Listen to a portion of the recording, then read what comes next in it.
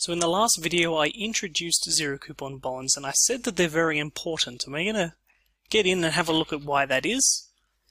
So we're going to look at these ideas of bond stripping and bond reconstitution, and then the idea of no arbitrage pricing, which is actually a really powerful idea in finance that's really important. So on this graph here, I'm going to show the cash flows of a potential portfolio of zero coupon bonds. So remember, a zero coupon bond, you pay for it up front, and then after a certain given time, at the maturity, you'll receive a single payment. So it's a very simple security. So let's say that I get a 1-year zero coupon bond, and after 1 year, I get my payment of the face value. And maybe I just buy one with a relatively small face value.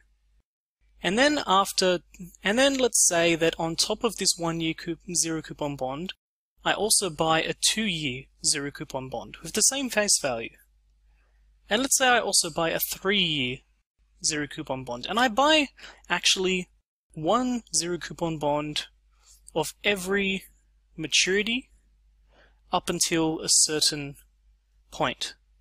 And then let's say that for some maturity level, after all of these, I actually buy a really big zero coupon bond. One with a really big face value, or just, a large set of zero coupon bonds with the same maturity. So what does this look like? This is the kind of cash flows you would get from a coupon bond. You get your